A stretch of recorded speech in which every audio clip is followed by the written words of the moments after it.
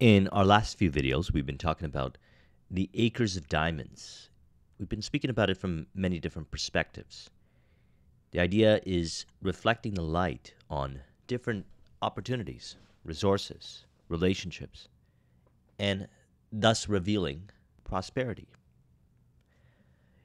In relationship with the series of discussions, I want to get into another chapter from Charles Fillmore's book, Prosperity. I titled this mind map, Faith in the Invisible Substance. We're going to discuss a handful of quotes, and we're going to reflect it upon three important components, tying it also into our last series of discussions. Number one, keeping your mind fixed on the prosperity you are. We've been speaking about this as we've been getting through the discussions with Charles Fillmore's work, that you are the prosperity that you seek. And what we're doing is we're expressing it or revealing it. Prosperity can be looked at as many different expressions. There are relationship-based prosperity components. There's financial prosperity. There's prosperity in health, happiness. Prosperity is a state of being, and it's reflected as the different opportunities, the people, the circumstances, the environments, in multiple different areas of our life, revealing the prosperity within ourselves, connecting with the prosperity within ourselves. Which brings me to my second point, the inner knowing of intuition. So if prosperity is who we are, then we must be guided back to the realization of our prosperity as far as our state of mind goes, because it is who we are. So we always go back to who we are. If you look at a child and they go through a journey and they have a lot of curiosity, I've been watching a number of videos of those that have created a lot of success in their lives, and one of the commonalities that I would find is that they would track back to stages in their childhood where they would see these certain signs and certain fascinations, and these fascinations and signs would somehow play a role in who they were becoming.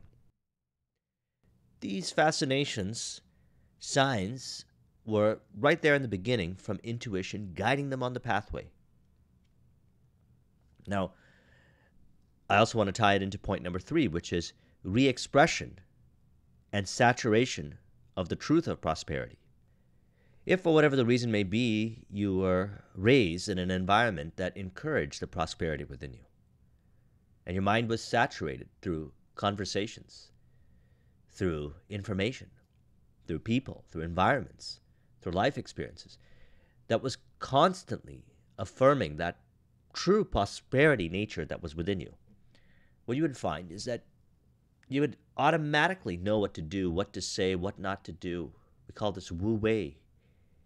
And you'd be living from this deep connection with intuition to reveal your prosperity. And then the saying would be true to you, everything you touch turns to gold. Now, many of us, including myself, we weren't around these kinds of environments in the earlier stages of the journey. Although there's a lot of appreciation for everything you learned in the earlier stages of the journey, as an individual, we have a mission, which is to connect back to this prosperity regardless of the environmental conditions.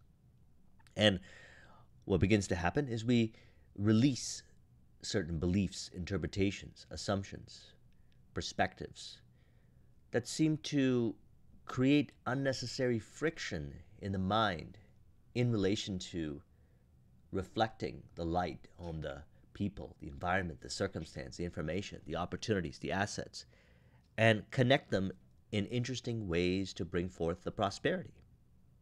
If you look at entrepreneurial prosperity, we'll be able to see the synchronistic connections between the individuals, the assets, the resources that make up the whole, which reminds me of a story.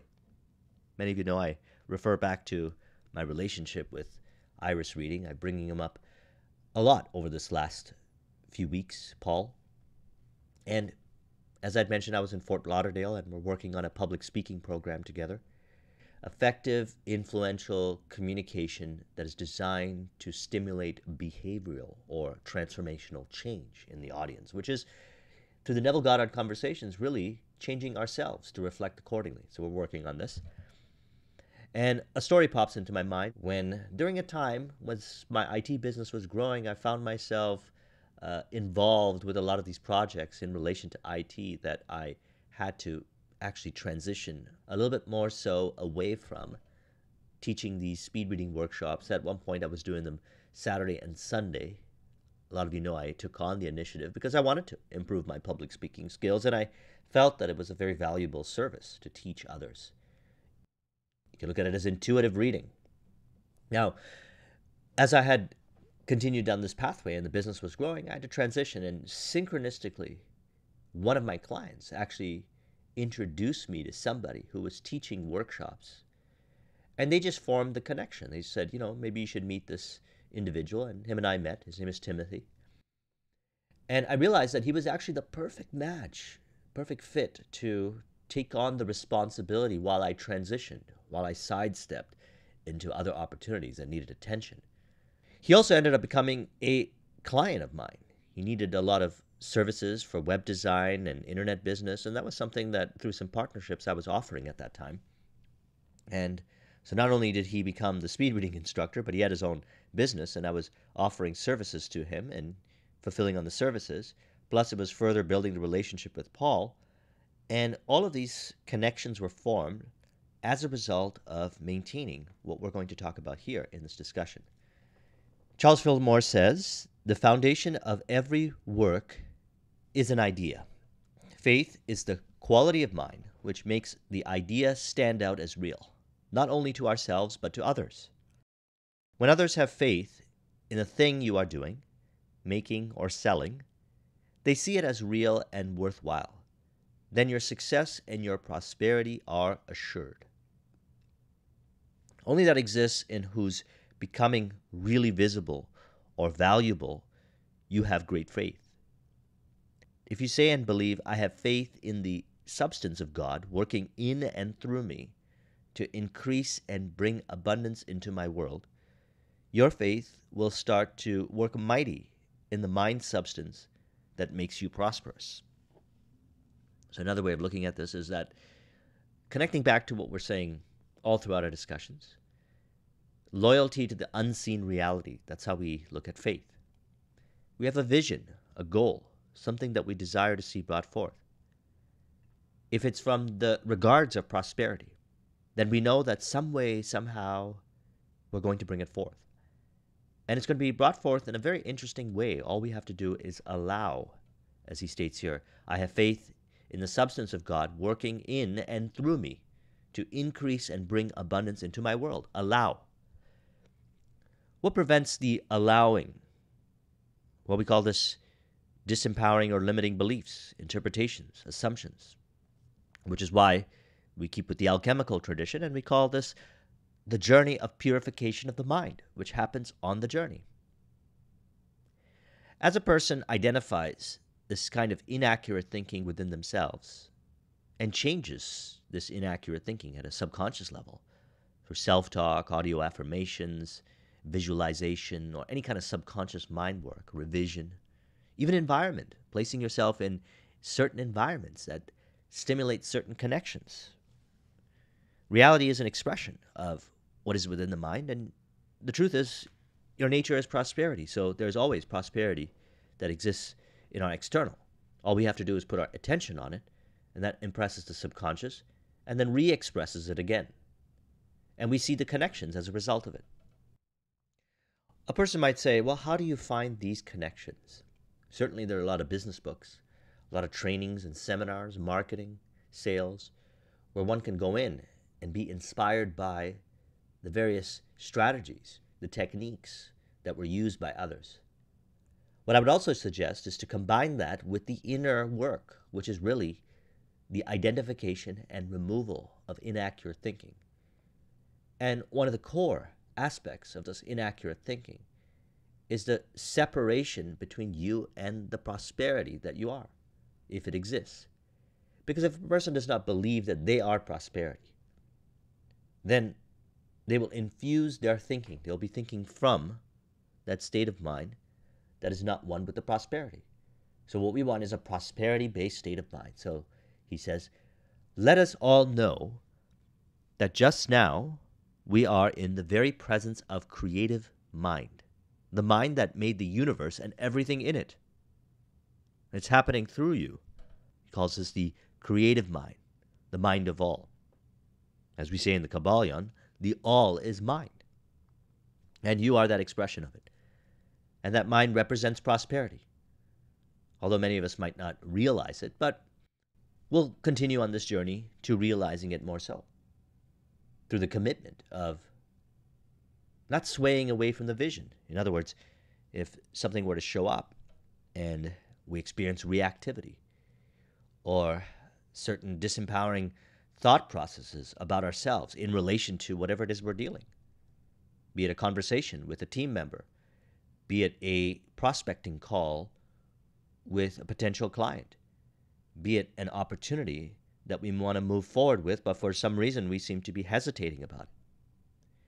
We start to look at these things more from the perspective of opportunity, because as we identify the inaccurate thinking that seems to create this kind of added convolution in relation to these attributes, what we find is we can change it. We change the meaning through the affirmations or through seeing it differently, adopting a different perspective. As we do it, what we notice is that we automatically harmonize and connect with whatever that attribute is in a harmonious way. Person then finds flow in connecting with their team members, going through what we call difficult conversations. They now turn into flow-based conversations. A lot of times you'll find when it comes to bringing forth prosperity is the conversations that we have with our prospects, our team members, our clients, vendors, and so forth contain hidden gems. They are also representation of the acres of diamonds. And all we have to do is just go beyond the surface level of inaccurate thinking, of separation between how we might assume that individual is in relation to us, and bring it back more into an accurate thinking of prosperity. And we'll find that we're actually saying the same thing from different perspectives. Like the diamond that reflects the light on one perspective, which is the connection between the two, such as the example I gave earlier. Now, I would also say this was more in the earlier stages of my journey, but it wasn't too early because that was, a few years into business. I had actually made a commitment to myself that I was going to saturate my mind with entrepreneurship. So I surrounded myself with entrepreneurs. I would listen to podcasts.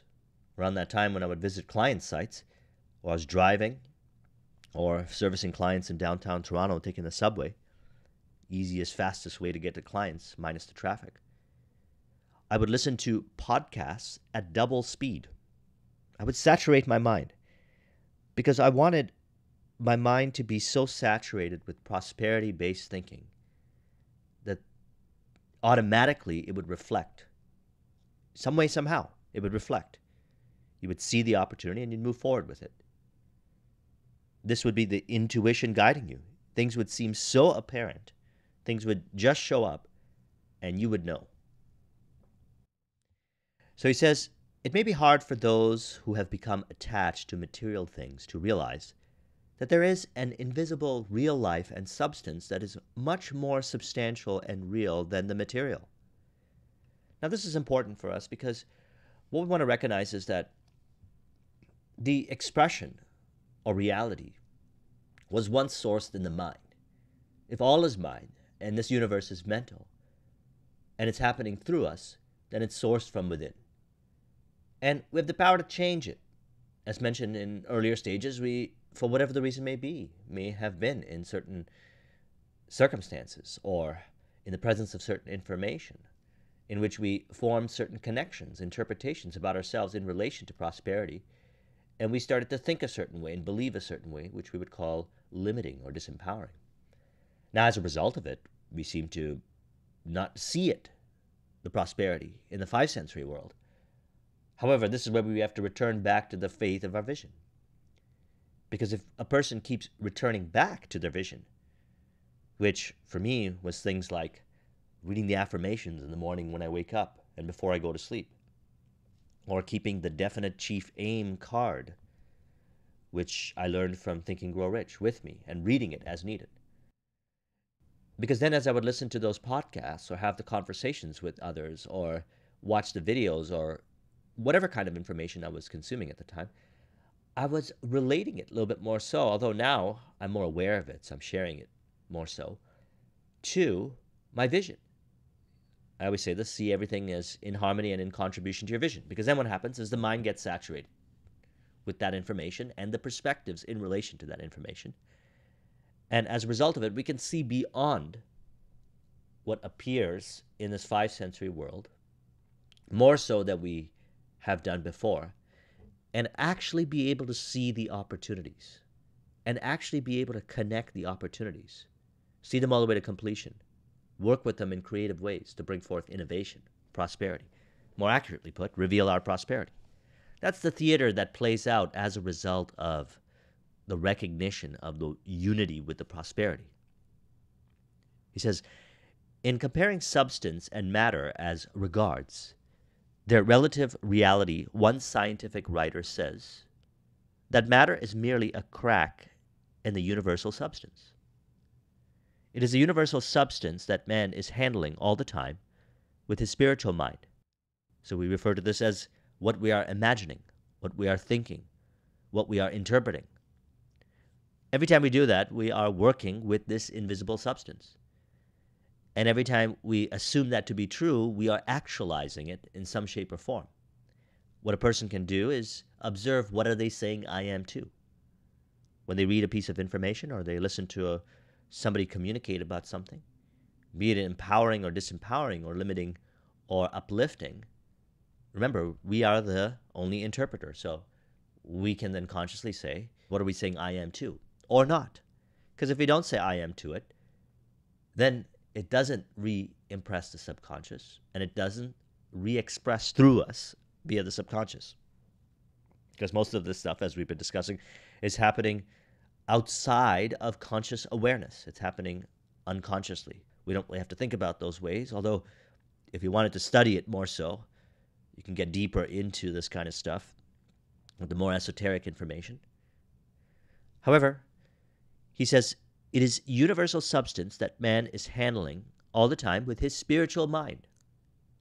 So we've been calling this the fourth dimensional thinking, or visualizing yourself as the ideal. Now, the beautiful thing is, if you place yourself in environments, in conversations, and if you allow your mind to be saturated with ideal information, what you'll find is you'll automatically stimulate the spiritual mind to think from those perspectives. Just as you can stimulate the subconscious mind through your own internal dialogue, in our conversations, what we're thinking, what we're imagining, we can also stimulate the subconscious mind through the five sensory experience. Because where did we get this information that's, for whatever the reason may be, seemed to have created a disconnect between the true prosperity that we are in the earlier stages of our journey? It was from the five sensory world. Because if we had listened to, as going back to the start of this conversation, those hunches and inclinations in childhood of who we were destined to be, then in that moment we would have been encouraging within ourselves. And some might actually be in environments like that, where others had encouraged them in those earlier stages to encourage those intuitive hunches and inspirations of who they were destined to be in the earlier stages. So we work with it both ways. He says, that is why we must hold the thought of divine wisdom and understanding, so that we may use these creative mind powers righteously. So that becomes the current responsibility, to use these creative mind powers righteously. What does that mean? If you go deeper into it, we have a vision. You have a goal. You have something that you desire to see brought forth. And this is what you love. And the creative mind powers are called upon and expressed through you as you maintain your attention on what is related and what is in harmony to that particular vision, what you love and desire to see brought forth. Now, what we find is this journey continues. So I've got current goals and I'll have future goals, and I've always had goals. For some reason, if I don't have goals, I find myself being very disoriented, as Napoleon Hill refers to in Outwitting the Devil. My mind begins to drift onto random things. And these random things impress my subconscious mind, and I see more of these random things in reality. And it's not really random, it's just me saying unconsciously, allow my mind to drift. It brings forth drift-based attributes in which then I sense confusion. And I'm saying, maybe I like this, maybe I don't like it. Some things I like, some things I don't like. Reality seems more random rather than precise and accurate to what I truly desire to see brought forth, the vision. So I just always have a goal. I always have a vision. I always have a definite chief aim. And when it's brought forth, I commit to another one. And I have multiple ones, different areas of life. I weave them all together. I've got health and fitness goals. I've got business goals. I've got relationship goals. I've got different goals in life that are important to me.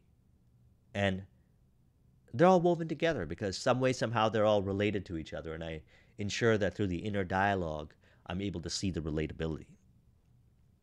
Now, what this allows a person to do is what he says here. We use them all the time, either consciously or unconsciously. We should use them to our advantage and blessing. And the advantage and blessing that we're referring to in this video is that you are that prosperity. You are the prosperity that you seek. The way to practice this is, I'm going to tie this into another book here, one of my favorites. I've been bringing it up recently as well. James Allen's The Heavenly Life, in which he says, he who resolves that he will not rest satisfied with appearances, shadows, illusions, shall, by the piercing light of that resolve, disperse every fleeting fantasy and shall enter into the substance and reality of life. He shall learn how to live, and he shall live. He shall be the slave of no passion, the servant of no opinion, the votary of no fond error. Now we're talking about maintaining a centeredness, an ability to see things from many different perspectives and accurately respond. We've been discussing this once in a while, and I'll probably add to more discussions in relation to this attribute, which we learned from the book The Kybalion, which is the principle of polarity. There are many different degrees when we look at two sides of the same coin. Easiest example is hot and cold. It can get hotter, it can get colder. There's all the degrees in between. There's one way of looking at things, and then there's another way of looking at things. And then there's all the varying degrees, the different perspectives within. When a person is fixed and their mind is lightheartedly saturated by the vision, they will see all things in harmony and be able to look at whatever is revealed from the accurate perspective, which is somewhere in between the scale, and feel peace while looking at it. That's how we know that we are not drifting. That's how we know we're guiding back ourselves to this prosperity, which is us. And it's also quite fun, I would say, because who doesn't want to reveal their prosperity? Everyone that I've talked to wants to bring forth more prosperity. And again, the prosperity can be looked at from many different perspectives. Now, we want to maintain true to this, going back to the earlier part of our conversation. Keeping our mind fixed on the prosperity that you are. So we want to remind ourselves, perhaps maybe listen to this video a number of times, and remind yourself that you are the prosperity. Prosperity is who you are. You are allowing yourself, through what you imagine and believe to be true, to reveal that prosperity. And number two, we are guided via intuition. You were guided since you were a child, and you will be continuously guided back to the prosperity. And number three, what has been expressed, or what has been revealed right here, as James Allen says, we could say, I am not satisfied with these appearances, these shadows and illusions, until they reflect the true prosperity, until the five sensory experience reflects the true prosperity, the reflection of the vision. Now, this is not done from a place of force or from a place of frustration, but rather from a place of embracing the journey to the destination. The journey is riddled with experiences. I mean, I love to share these stories, and I feel every day I'm experiencing even more stories that when I continue to make these videos, perhaps years from now, the stories of today that I'm experiencing in my life on this journey will be the ones that I reflect upon in those videos. We all have stories. We all have life experiences. And all those stories and life experiences, we want to see them as in harmony and in contribution, because then a person has made peace that everything was contributing to their prosperity. If they saw certain attributes in their past as not contributing to their prosperity, then they may have some internal resistance surrounding the nature of their true prosperity. And as a result of it, may experience re-expression of those doubts, fears, indecision, inaccurate thinking in the five sensory experience, and they'll be able to reflect upon it and integrate what James Allen says here, which is not rest satisfied with those appearances, shadows, and illusions, and with the piercing light of that resolve, which is to bring forth your vision.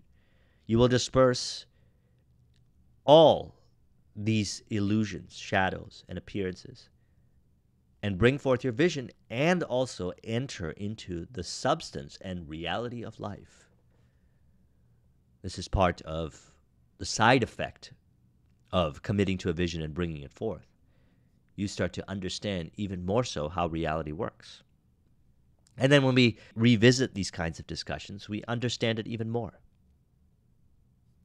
So let's go ahead and conclude this discussion today, which is really about revealing the prosperity within ourselves, recognizing that we are that prosperity. Number two, the recognition that when you have a vision and you commit to it, you are guided from within to reveal it. And what we want to do is listen to that intuition, the hunches, the inspirations. And if there's any inaccurate thinking surrounding it, doubts and indecision regarding listening to the intuition, we can find out what that thinking is. Those are the interpretations that we can release from. Experience more flow, more automatic expression. We call this, in the book Flow by Mihai Csikszentmihalyi, autotelic, or in the Kybalion, since we referred to this, stage of involution. And then as a result of it, the expression of identifying with these attributes of prosperity in our reality further impress the subconscious mind, and then continue to express as the people, the environment, the circumstance and information, and the ability to connect the dots, bringing us into that realization that everything we touch turns to gold. And then we recognize the truth, as going back to the beginning here. He says, the foundation of every work is an idea. Faith is the quality of mind which makes the idea stand out as real, not only to ourselves, but to others. When others have faith in the thing you are doing, making, or selling, they see it as real and worthwhile. Then your success and your prosperity are assured. And we've been discussing that all change happens in consciousness. So all of these are the effects of that consciousness of prosperity. So let's go ahead and conclude this with an affirmation. We can say, I realize that I am the prosperity that I seek. I realize that the prosperity is automatically reflected, more so, in how I relate to others, in how I relate to information, in how I relate to environments and circumstance. As a result, I'm able to look beyond any shadows, illusions, and appearances and see the reality of my vision. As I continue to maintain this state of mind, I'm able to receive the hunches and inspirations of intuition, guiding me to further understandings and revelations of the prosperity that I am. Through the process, my mind is saturated with thoughts and expressions, experiences that further impress the subconscious and reflect accordingly. This process repeats again and again till I'm further surrounded by the prosperity thus revealing the truth, that I always was guided towards revealing this prosperity. I then realized that the substance is working in and through me to increase and bring the abundance into my world in the shape of form that I desire, which is the prosperity that I am. If you would like a copy of this mind map, the link is in the description. Thank you very much for watching. I'll talk to you soon. Take care.